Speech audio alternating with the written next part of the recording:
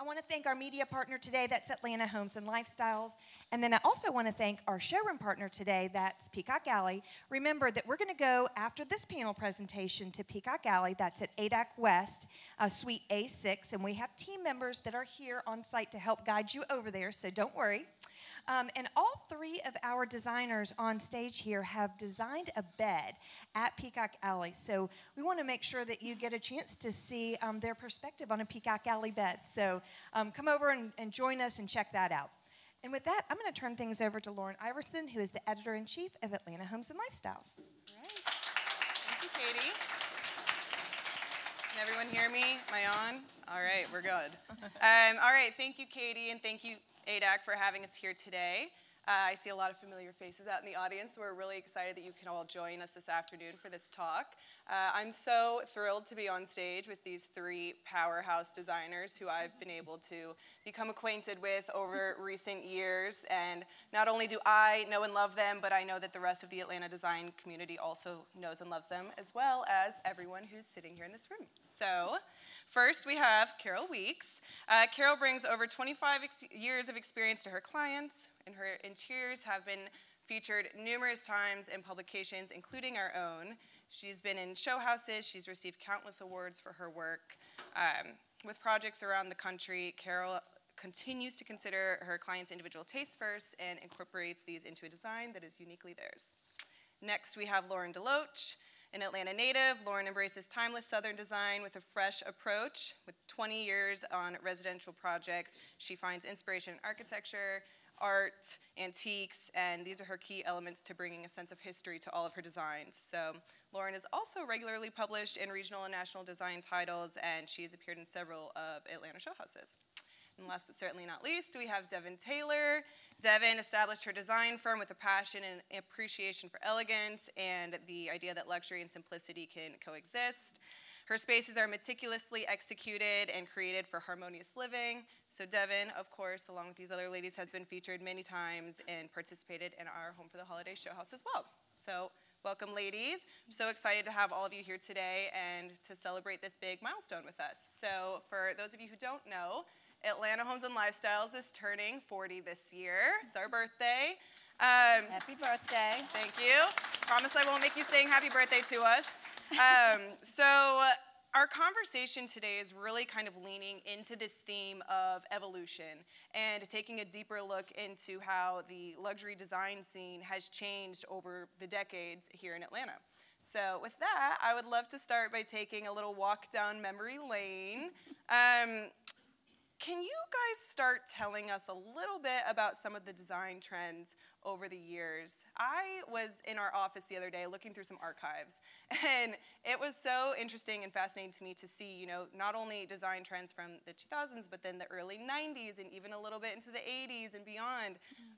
What are the key differences between some of these decades, and what are we seeing in those? Carole, do you want to start? You left out the 70s. and full disclaimer, I was not a designer in the 70s, nor most of the 80s, but the 70s were interesting because it was a period of time where people were becoming a little freer with how they expressed themselves, and probably due a lot to recreational whatevers. You saw a lot of things evolve, such as sectionals. Sectionals became very popular, and now we're still seeing sectionals. The pit group came to be, and that was just, do you know what that is? Do you even know? Three-sided sofa with a huge coffee table. Some really odd things were going on, and in many ways. But what I noticed when I started thinking about it was the way that went into the 80s.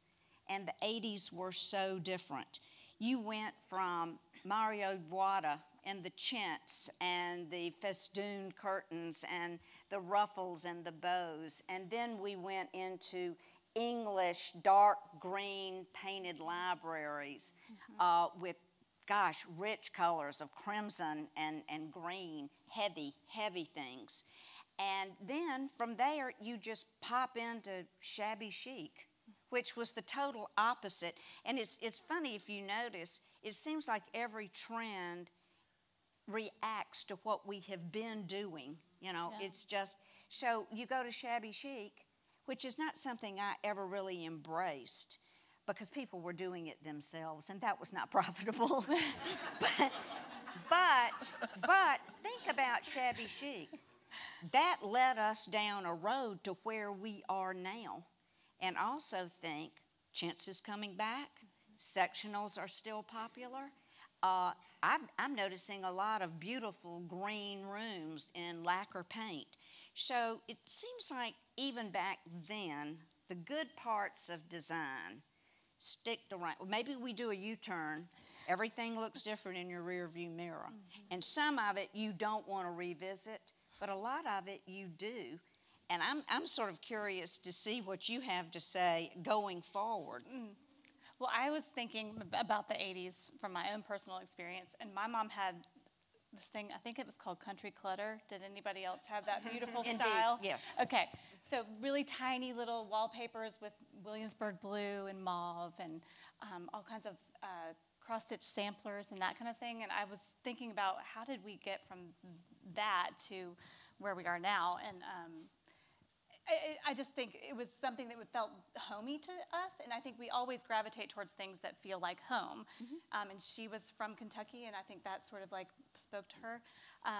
And I loved it back then. I loved those balloon curtains and the ruffles and all that. Yeah. But then after the shabby chic thing, I think we ended up going into more gray. You know, I think we took that like washed out sort of palette, and then we went really gray.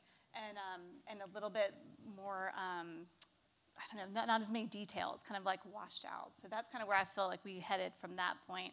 And then I think as far as like homes, I think we went into like big open floor plans and stainless steel appliances and things like that we were all craving in the 90s and early 2000s.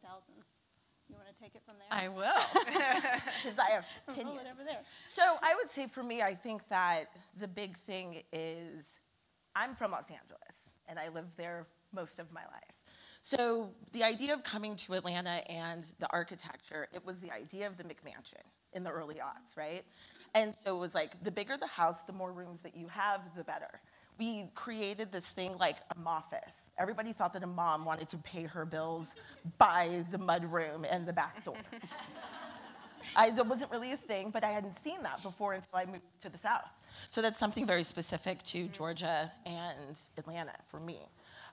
So it's that idea that how many rooms can you have? You're maximizing that. And also, you know, when you're talking about the early aughts, it's also upholstered walls. It is, I remember a time where it was like more was more. And you were layering, you know, the wallpaper with the coordinating drape and all of that. And guess what? Just like fashion, it comes around again. Because some of my favorite designers now are doing that in show houses. And I'm like, oh, it's just so chic. Now, 20 years ago, when I was 20 years younger, it was like, that's not really my style, right? But you have to think about, I think that there's absolutely a direct correlation between fashion and then how that comes through in interiors every single time. Right now, my daughter is loving wide leg jeans and clips in her hair and a crop top. And it's just like, that's 90s, right? And so that is also kind of a resurgence, and I'm sure more of the things that we're going to speak about. But for me, it's definitely that idea of floor plans and how that has totally shifted. And then when we're talking about maximalism, for me, that is what I remember. But again, like you're saying, it was the shabby chic. It was, as we come out of that, it's absolutely reflected in what we're wearing and our color palettes and interiors. And music. And music, that's it. Music, all the pop, you know, that started in the 70s and the 80s. That was a big influence on the attitude. I guarantee people are in that conversation pit listening to Stevie Nicks. Like, there was a thing. Yes, sir. Absolutely. And you know, one thing I was thinking about, and it's how different the South and the Southeast, because I am a Southeastern designer, and so that was always my focus. I did work other places but typically my clients were at that time Southerners. and how different we regarded design. Yeah. I'll bet you anything that 90% of the living rooms in Buckhead were painted yellow. Yes, during that period, the 70s and mostly the 70s, but some in the 80s, yellow. Lots and lots of the same sort of porcelain displays and the English furniture with the secretary. And we held on to that for a long time. And I think it took some of the things that you were mentioning for people to sort of shake loose of that. And I didn't really notice people giving it up until probably the late 80s or the early 90s, when they realized shabby chic gave them permission to do something else. And it was comfortable and it was friendly. And have you ever noticed, once people get comfortable being comfortable, they usually don't go back to something. I'm pretty sure Victorian furniture is never coming back in style. I love it. Well, it's so fun to kind of talk a little bit about some styles of the past and elements that we've seen evolve over the time. But one thing I think that most of us can probably agree on is never going to be turning back is technology.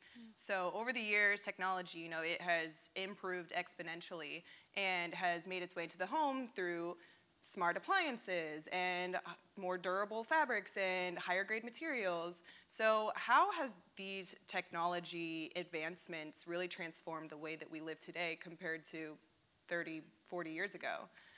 Devin, do you want to start on this? Or? Sure. For me and my clients, technology is something that I've made a point to weave into what we do. So when we're thinking about automation, it's always kind of having to work backwards when you're a designer sometimes, right? If we know that our clients want everything in their home to be Control-4 and their AV to coordinate and can work everything from your phone, and guess what? Well, you have to think about these things when you are speccing this house. Where are your outlets going to be? What's your low volt look like? What does your electrical plan look like? Because we all know the whoops, didn't think about that is really expensive. You know, and so if you have the ability to think about how you're going to integrate that technology into your home on the front end, when you're thinking about sound, your exterior lighting, and all of that, you have the ability to use from your phone. And then also thinking about performance fabrics. That was probably one of the most important things for my clients, because a lot of them have children and or they're musicians or athletes that have very specific lifestyles. So with that, it's, you know, before you would have some color limitations. Well, now it's like, well, this now can come in a performance fabric. So you can power wash it if you want. You know, there's not a big, whoa, don't flip the pillow over if somebody spills red wine when they're getting out of a sofa, right? It's like, it's okay. We can actually just put this whole cushion in the washing machine. So I think that is something for me and my clients when it comes to the automation in the home and integrating that with all that you can. And then performance fabrics for sure. Definitely. I think the performance fabrics are funny, though. I think it's almost a double-edged sword, because I think it almost pushes people to live harder in their houses. Let's see how indestructible we can make it. So I feel like sometimes it's a little bit of a... Oh, you mean when you give your client the swatch and you're like, look, you can put red wine on it, and they're like, really? Yeah. Right. Yeah, so I feel like that's sometimes not, it's not as bulletproof as we like to think it is. Sometimes it really isn't. Right? And the other thing I was thinking about is TVs. You know, back in the 80s and earlier, TVs were huge. And it was not in every room because you had to plan a whole room around it. And now we have this luxury of, you know, they're so slim and they can either be disguised or we put them out and we don't think twice about it. It's actually, we've all kind of embraced, there's that big black square in there. Sort of. The mustache sort of square, right?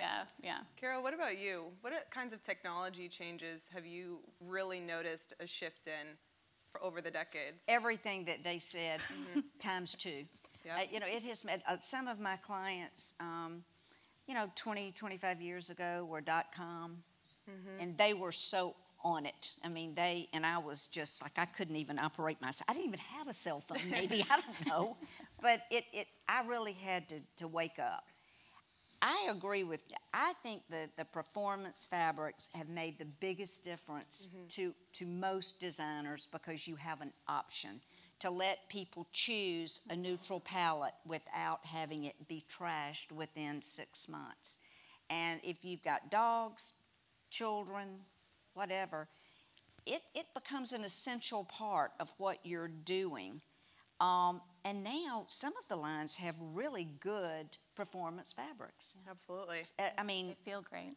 yeah, really great. And you don't see one thing, it was interesting what you said. The televisions no longer feel like they have to be encapsulated in an armoire. You know, now they're just brazenly up on the wall. Oh, yeah. And they look good. And they look, sometimes I mean, too. it's almost odd to Yeah. see them in a compartment Yes. now. So that's another good change. Absolutely. Here again, it goes back to what we were all talking about before. Things have become friendlier. Things have become more comfortable, more livable. Yeah. And I don't think that people are going to go back to certain things because it just doesn't work in this lifestyle. Absolutely. Now, we've talked a lot about different design trends throughout the years, and depending on your tastes, you are either if you're having feelings of nostalgia or you're wincing a little at some of these trends that you're hoping stay in the past. But what I'm curious to learn more about is things that haven't changed, you know, over the last 10, 20, 30, 40 years. What design trends or elements have really stood the test of time here in Atlanta? Lauren, do you want to start? Well, I think here especially we embrace antiques. I think we all love a beautiful antique, whether it's passed down in your family or it's something that you've acquired yourself. I incorporate them in pretty much in every room. I think it makes a lot of difference in the way that the room feels when you layer in like a sense of history with the furniture. I think it's super important. So I think that's something that has been embraced throughout the decades and is going to continue to be embraced. Absolutely. Carole, what have you seen that's really stood the test of time here in Atlanta design? Maybe that's you still use in your projects these days that you were using 20 Not years the ago? pit group, not the pit group. Although there are some people who really need a pit group. I agree with Lauren. I think that and it's just what I enjoy doing, is putting something that is vintage or old mixed in with new things. I feel like it just gives, as Lauren said, that layer where everything doesn't look like it just came off of a showroom floor.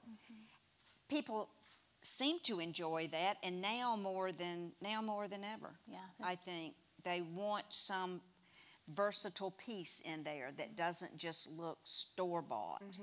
And as far as other things that maybe have lasted, here again, let's go back to the South. I mean, the South is always going to put a high priority on home and garden. And if you care, go and look in the House and Garden archive. Look at some of the rooms that they published in the 90s. You will see some incredible work, and work that is relevant today, work that could have been done today. So it just, you know, it just speaks to what we're talking about, that the good design lives on, and the fads, the frivolous, the whatever, they're made fun of. Absolutely, absolutely. Devin, what about you? I know you grew up in Los Angeles, so you might have a little bit of a different perspective. I do, but I will say this. I had not gone to a garden party until I moved to the South. I am a big fan of the garden party. Oh, yes. But I think that, so it's absolutely that, and I know that we have a lot more to talk about, but it's definitely in the South. We live outside. There's so many things when it comes to the culture of college football and gardening, and some things that specifically only can grow here, right? So that is something that sticks out to me. The other thing is brick houses. Oh, yes. Y'all love a brick house. And how has that stood the test of time? When you're talking about materials and integrating them, you know, if you, we all have seen those red brick houses are all white, right? And so, but that's still trying to keep in mind, we always have to think of where we are. We are in the South, and that does have some tradition to it. And you do want to, this is why some people choose to live here, is because of the lifestyle, and because of that indoor-outdoor lifestyle. And because of the architecture is so specific to here, right? I think that if you were to see some of the homes on Peachtree Battle, you know, in Miami, you're like, that's an interesting choice, right? So I think that that's something that we all should be proud of, that we, whether we're designers or we're DIYers or whatever, that there always is that thing that with all of the different neighborhoods that we have here in Atlanta, it's very specific to Atlanta, right? If you have a home that you've redone in Madison, Georgia or Athens, or if you have a cottage or a bungalow in Peachtree Hills here, it's so specific. I think that if you are native to Atlanta, you could show someone a picture of a home and you'd be like, I know where that is. Because you guys have done such a great job, and this community has done such a great job of really being mindful about that sort of thing so that things feel like they have a place. Definitely, definitely. There's a lot of pride in homes here in the South that I've learned, especially since moving here. And it's fun for us on Instagram or in our pages of our magazine when you see these homes and they're beautiful, and then you are driving down the road one day and you see it and you're like, oh my gosh, I've seen this house before. Here it is. So that's always really fun. And when you guys do your designer takeovers for the designers that live in different neighborhoods, and you can see like other designers where they chose to live and some of their favorite homes, it's always very specific to that neighborhood. So I think that's a good tradition. Definitely. Now, kind of on the flip side of that last question is, what kinds of design trends do you think have completely changed from 10, 20 plus years ago? Carole, do you want to start? Does anything come to mind? Somebody else go first. Let me think about that. I think paint colors or even fabric choices. I just feel like everything goes now. Mm-hmm. People get to do what they want to do. Yes. And that's the beauty of design now, that we have evolved into just this free form sort of, and sometimes it's not good. I'm always distressed when I see someone take a 1940s Georgian house and try to turn it into a loft. I mean, it's just, buy a loft, really. It's going to be a lot less expensive and easier on me.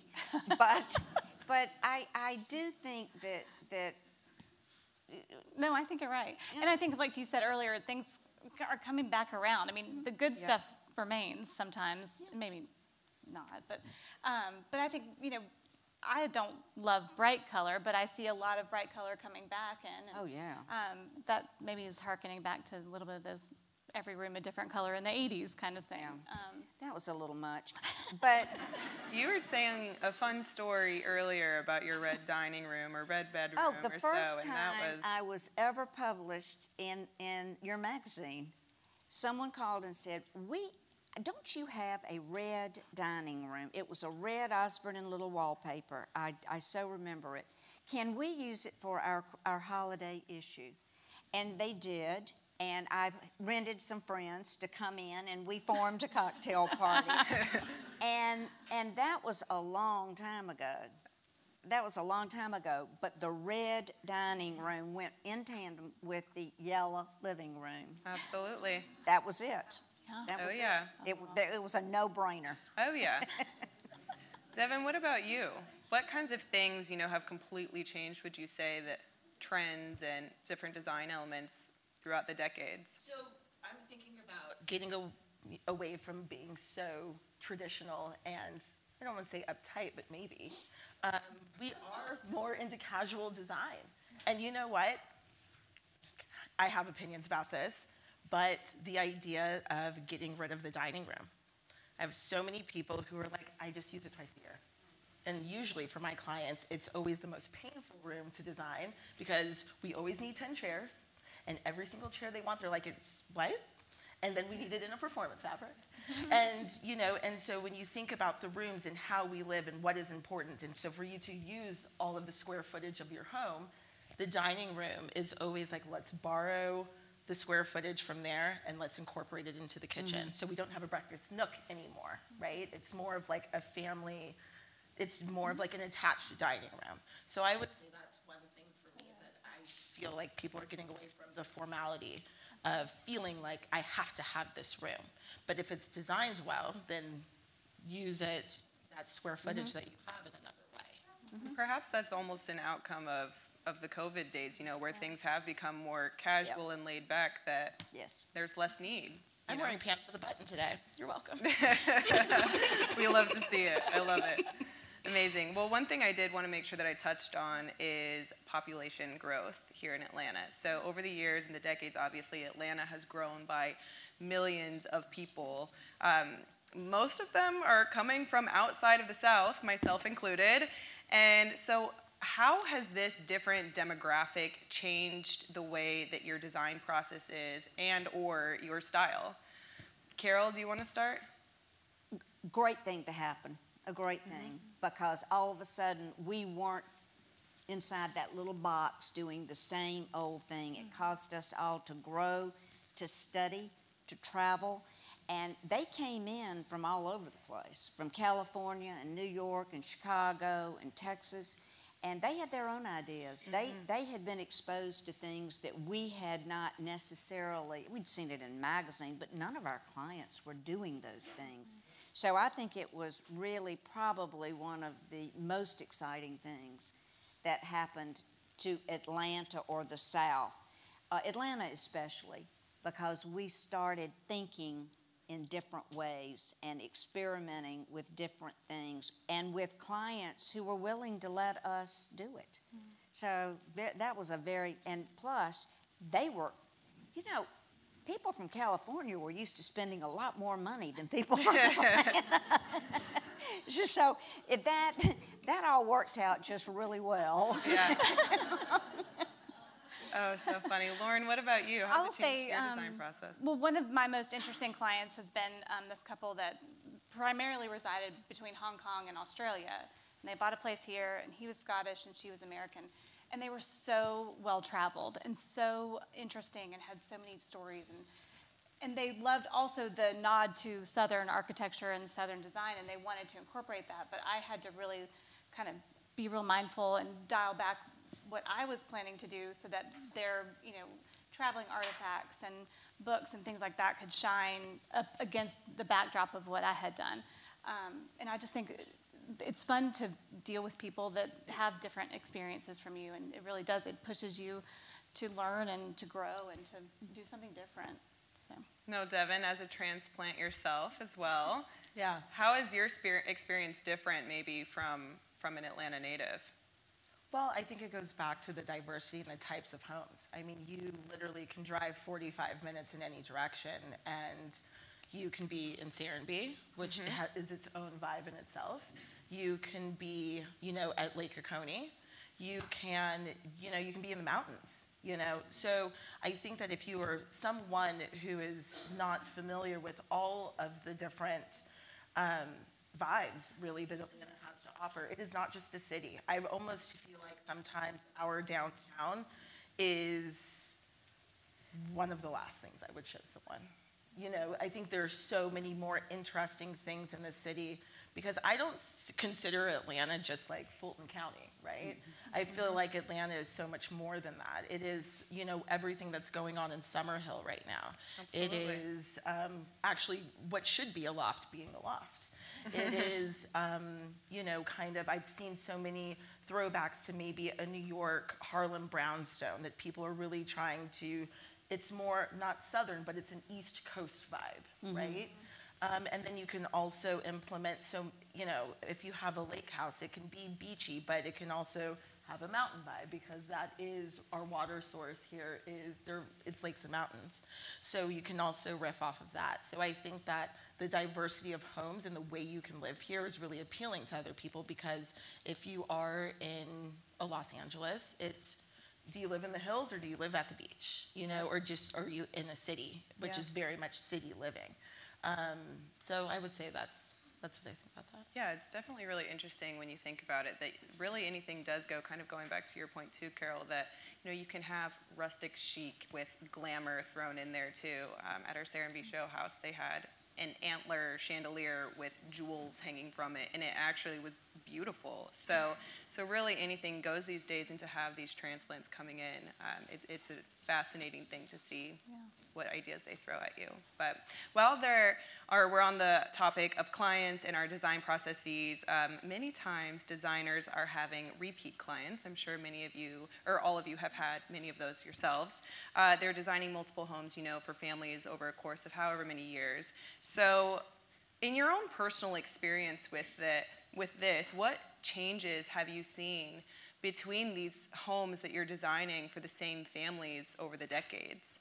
Lauren, do you want to start? Do you have any repeat clients? I don't really have that many. I have one right now, but it's the same client, just a different location. So a lake house, and they have a city house. So I think locale has a lot to do with the change in the requests. But I don't have generational repeat clients yet. Carole, what about you? Do you have any generational repeat clients, and how have their asks changed throughout the years? Interestingly enough, everyone seems to not want to do the same thing. They want a change. They want to do something that they haven't done before. And that's pretty fun. When you can just experiment with and show them things that they didn't ever really think about wanting. That can be a lot of fun. And I do have some clients that are on the adventurous side, and they have done, I do a good bit of work in North Carolina in mountain houses, and so they want to do something that doesn't feel like the city or at the beach. They don't want to do, very few people want to do the same vibe. They're looking for a change, and that, I think, is healthy.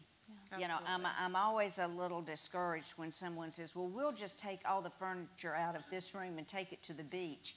Huh? I mean, it's dark English mahogany. We're not going to do that, I don't think. It's not going to. So I think most of the people that I work with do want to do something they've never done before. And that's a lot of fun. And that just moves along with the trends of the decades, as we've talked about, that they hopefully are not asking for any more pits and things like that these days. But I guess maybe one will come and surprise you. Who knows? Who knows? Devin, do you have any generational clients or repeat clients that have had different asks as the years have gone on? Yes, one comes to mind. And he is a basketball player. Right now we're working on his 4th house together. Wow. So it's always about need. Obviously, we're here because we all like beautiful things. But first comes first is, how are we using this house and how is it going to be functional for us? And I think that that's something that can never be lost, right? There are some things where it has to be function over form. And so when the first house, or actually was an apartment, when he first was drafted, and his needs were totally different. He didn't know how to drive, because he's from New York. It was a 2-bedroom condo. He's never lived on his own, and so it was, so this is what a grown-up would do, kind of a thing, right?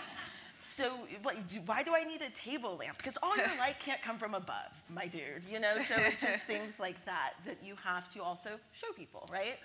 And then after that, it was like, okay, now I want more space, I want a house. And that house was a lot of just redecorating.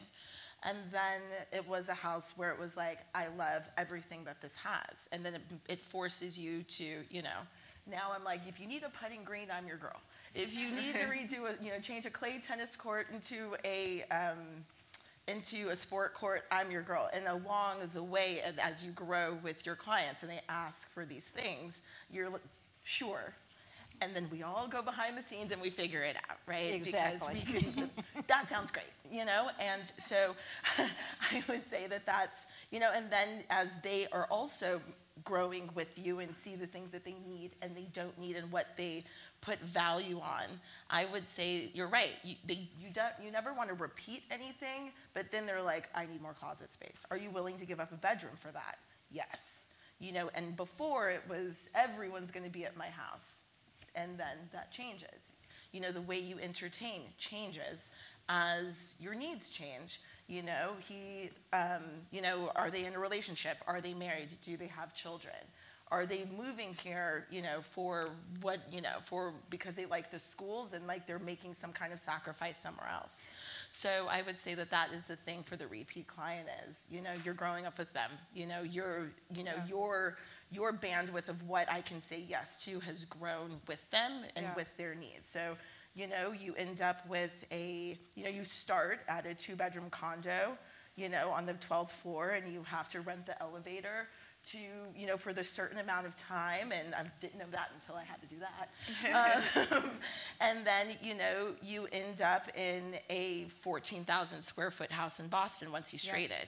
And those needs change again, right? So that's part been my designer, journey. part life coach, This is right? true. Well, your point kind of has this popping up into my head just now, that you do have to grow with your clients, and I'm sure lots of them have plenty of asks and such, and some of them maybe you've never done before until you do it. So have you ever had any kind of crazy asks that make you sit there and think like, I don't know how I'm gonna pull this off? My project manager's laughing right now. For me, the ask was, it was a musician, and it was a mountain house.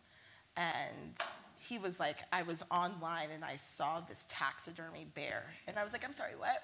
And so my project manager had to figure out how to get a 10-foot Kodiak taxidermy bear from Wisconsin to Park City. She did it. She's been with me now for 6 years. I'm like, okay, can't go anywhere. But that was like, they have those asks, and you have to figure it out. It ended up in a music video, so it was great. The bear's still there, but you know, but that's some of the little asks that ends up taking hours out of your day because we are yes people. Sure, why not? That sounds great. If you like it, I love it, kind of a thing. Do you have anything that you've had clients ask that you're just like, I don't know about this? You don't ever say, I don't know. Exactly. It's a good point. You say, let me get back to you. let me think about that. Let's sleep on that. But I just don't think it's ever a good idea to say, I just don't know how to do that. Absolutely. Because no matter how much you research and study, they'll always doubt you. Oh, yeah. Oh, yeah. Lauren, have you had any crazy asks? We were tasked with taking a TV on a lift and hiding it inside a bed. So at the very foot of the bed, it was a 4-poster with draped corners. We did a lot of engineering, and I'm not an engineer, but we figured out we upholstered a box that was like the same color as the bedding and everything, and it's very slim, and it sits right inside the bed frame, and it's beautiful. It's amazing. And then when it's down, you wouldn't know it. We cover it with the duvet, and you would never know it's there. But it took a lot of time and a mock-up and all the. And now I know who to ask if someone asks. Right. Can I have the specs Really for that, please? TV right down there at your feet. Yeah. Absolutely. So designer, life coach, and magician. Yes. And don't forget marriage counselor. Marriage counselor, for sure. Psychologist, all of the above. Personal stylist. I feel like that. Yes. that happens a lot Definitely. too. Yeah. Therapist, all of it.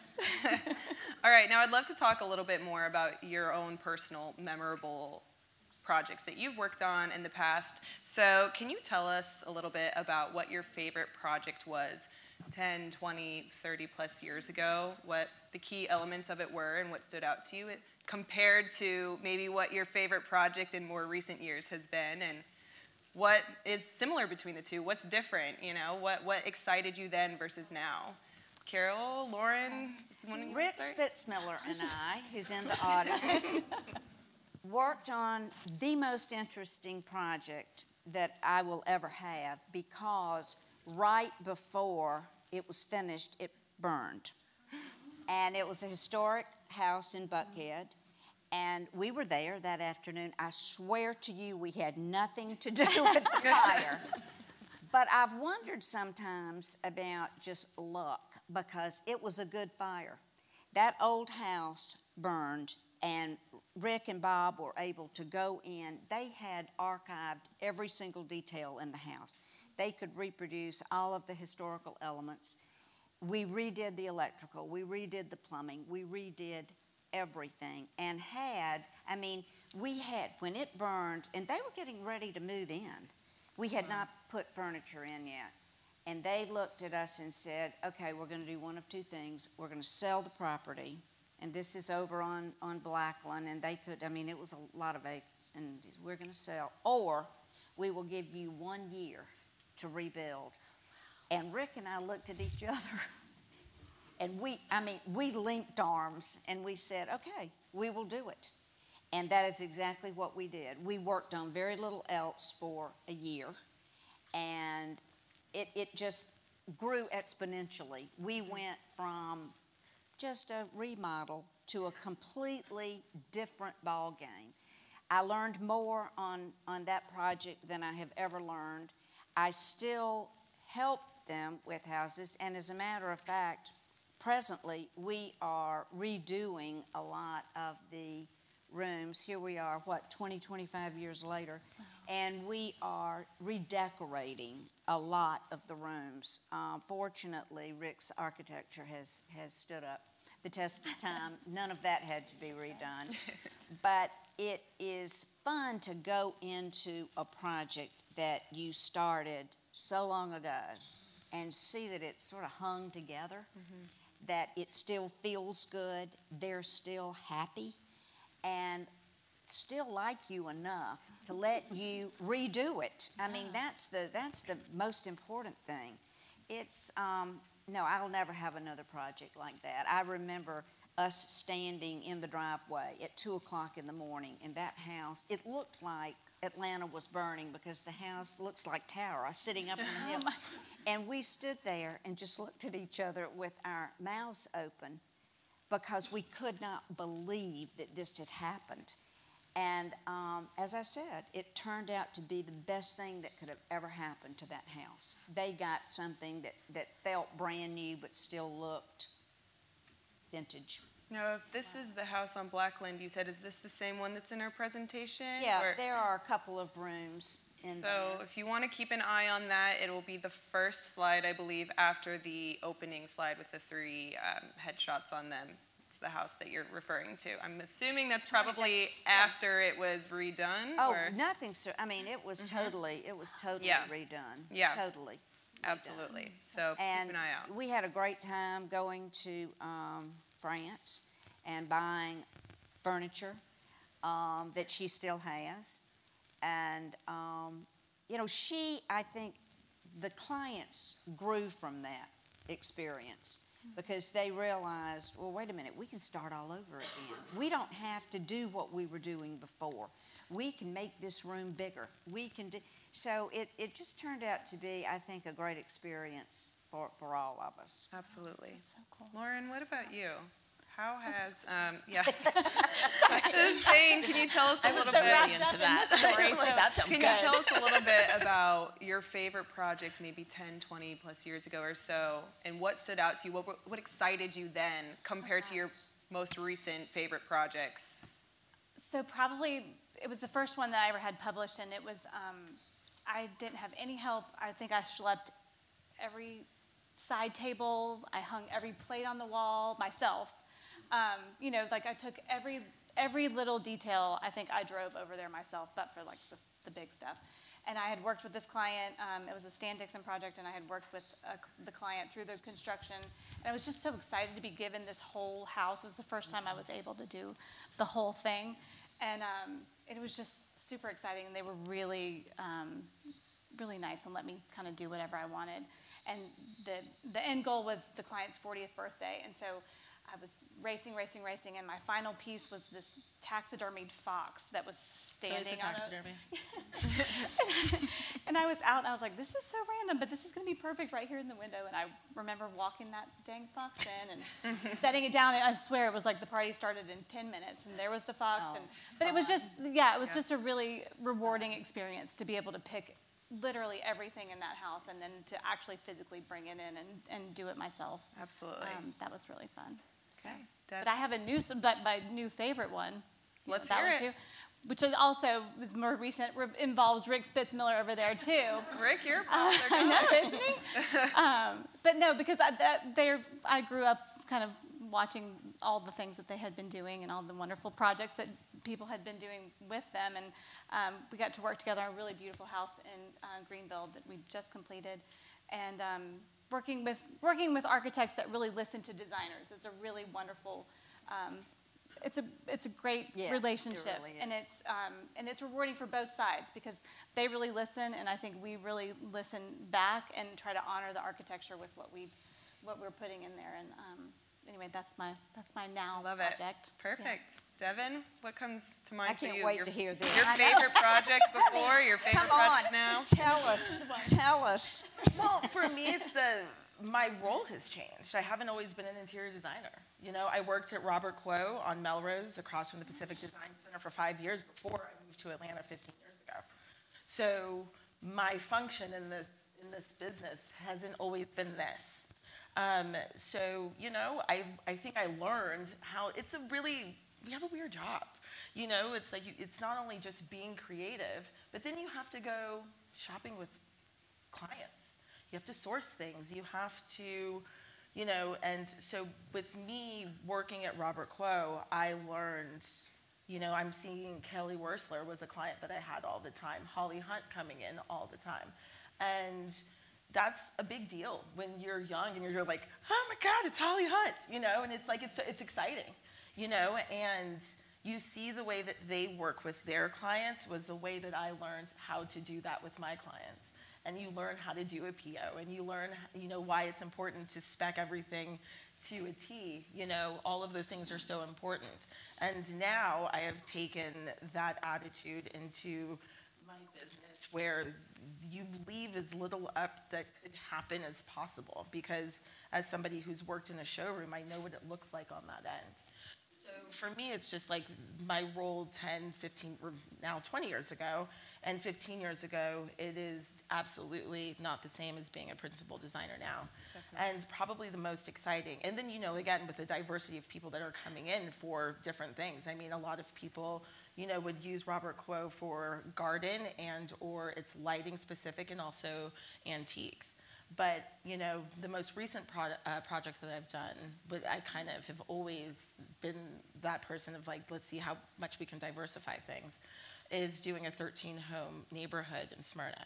Wow. So we just closed on the last house probably about 8 months ago, but that was 5 years of my life. Oh my goodness. You know, so it was an opportunity for everybody. You know, you want to have the cohesiveness of you want to go into a neighborhood and it all makes sense, but everybody got to the point of wanting a custom home because they weren't finding what they were looking for. So you want to give them that custom experience and making sure that they get everything that they want, but also it's a neighborhood, right? And so that has to have that cohesiveness. So that same idea of every client is you want it to be personal, and some people are a lot more traditional than their neighbor directly across the street. And that is probably consecutively the most diverse thing that I've done, because 13 homes in 5 years is a lot. That is. I have a headache already. All right. It was fun. Let's do it again. I think we only have a few minutes left, so does anyone have any audience questions that they would like to ask our panelists? Katie has a mic back there. Anyone? Anyone? Don't be scared. We have one right here, and then Meg, I think, has one up here, too. Hi. This is just for any of the panelists. I wanted to know for the comment that was made by Madam Weeks when we talked about people coming out of Atlanta and how that is kind of changing up the design industry and the creativity. You know, how this is a good thing, makes designers grow, you have to study more, you have to learn more.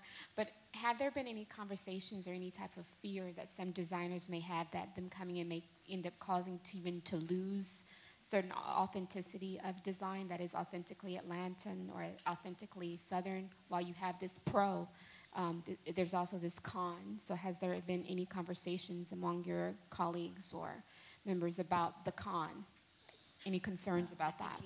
So the question is, while you were saying about transplants and things like that and how it's a good thing to come into the city and it pushes you to grow, it also raises the question of authenticity, and does that cause you to perhaps question your authenticity of your design style by trying to push that status quo? And so she's asking, I think, if you've had any conversations with colleagues or other designers about staying true to yourself, even though you are trying to work with these others. That's an interesting question, because that is an interesting question.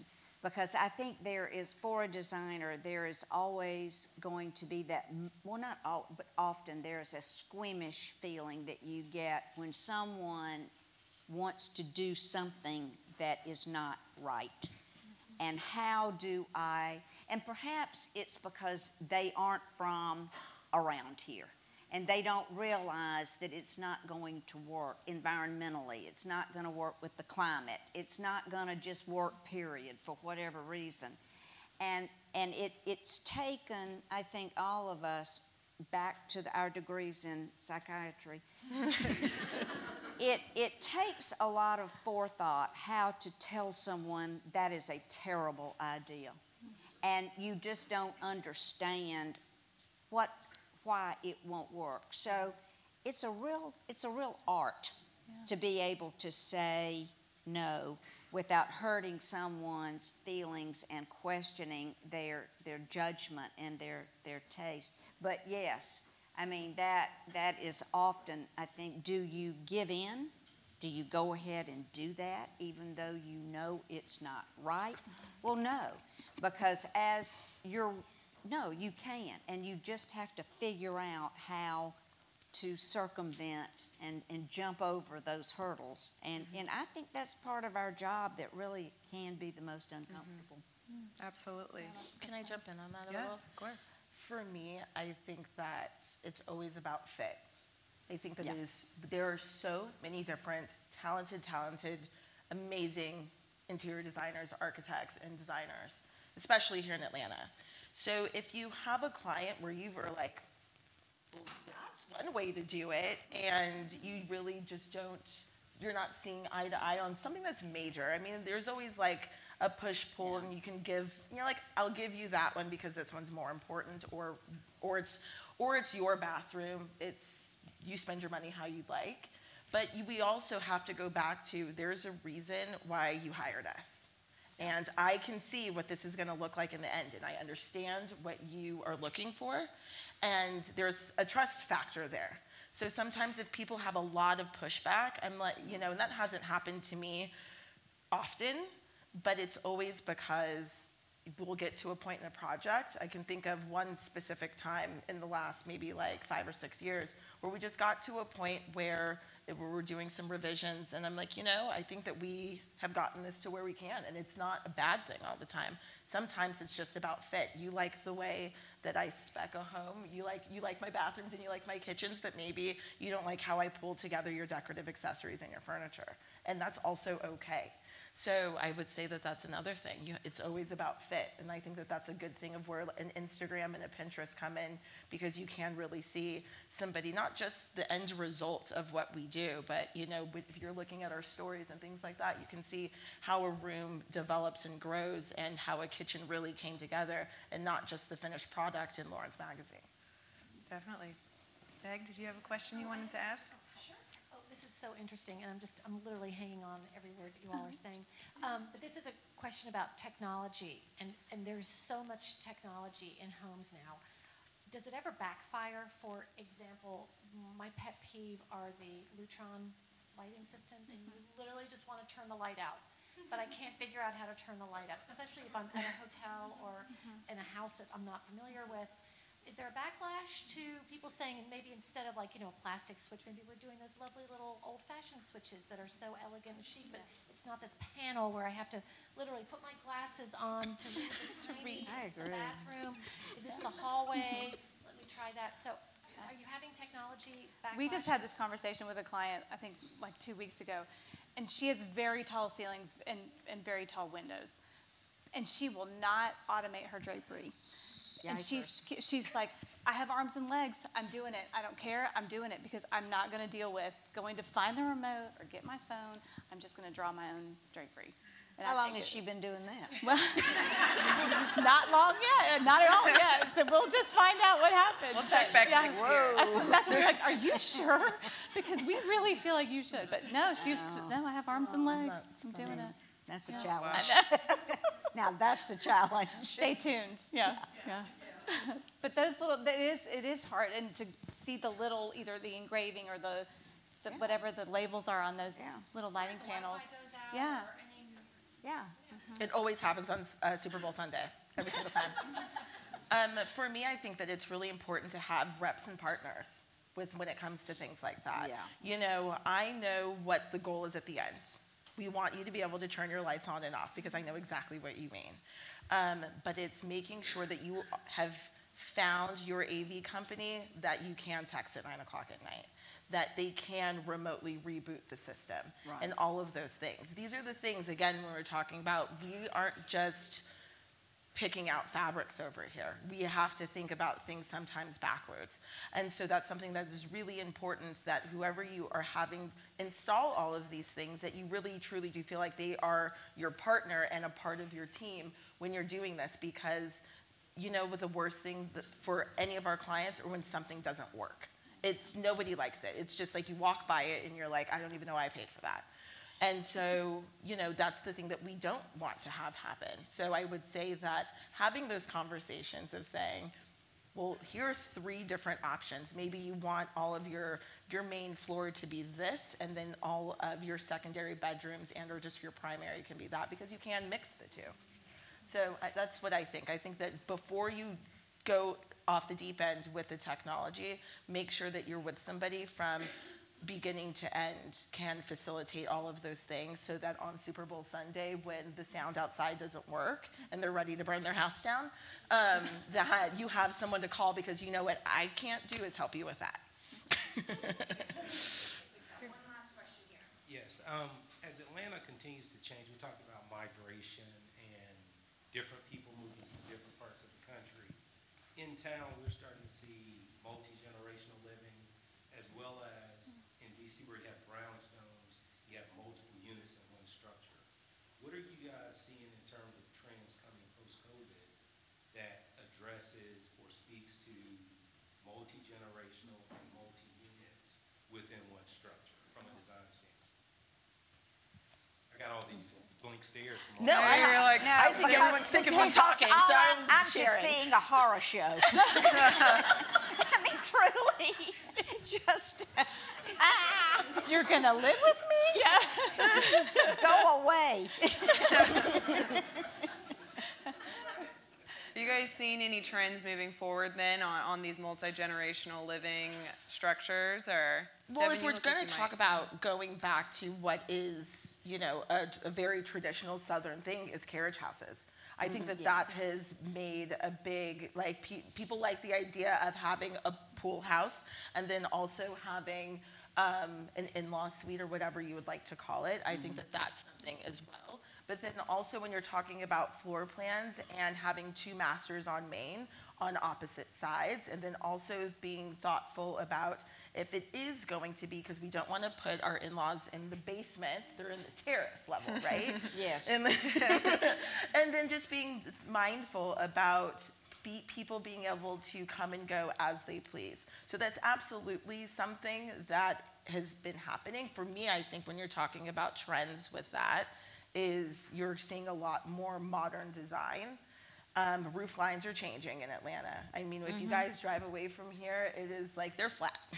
You know, all of the for sale signs are like the coming soon. It's definitely, I think that that is one thing. And then also being mindful that everyone I found is going smaller. You know, if we're getting away from that McMansion thing, that is all about the technology. It's higher end products in a smaller space. We have so many people who really think that if you just close the vent in those 3 bedrooms upstairs, that you're saving electricity. It's not a thing, you know? And so I would say that that is something that people are okay with. I'll have a smaller house. Let's, you know, do the multi-generational thing in the back. We'll have a pool separating us. And that, you know, so you're essentially maybe cutting the square footage in half, but then splitting it up. I would say that that's something that I've seen. Definitely. All right, I think we're good. Yep, I think that's Any perfect. questions? That's perfect ending.